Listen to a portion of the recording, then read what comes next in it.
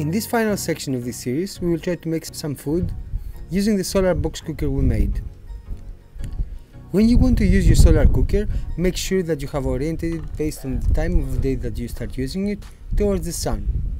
You can see the reflection coming from the box down to your food.